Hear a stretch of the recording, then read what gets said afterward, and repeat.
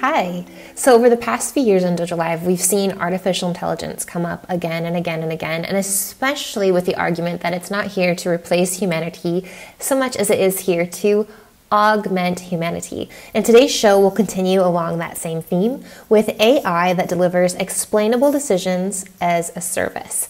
We will be speaking with Gary Saarenvirta of Daisy Intelligence. He is the founder and CEO, and he's here to talk about how AI-powered explainable decisions as a service elevate the role of the human in the workplace, specifically enabling employees to focus on innovation, strategy, and servicing customers in retail and insurance industries. So don't miss it today, 12 o'clock Pacific on Dojo Live. See you then.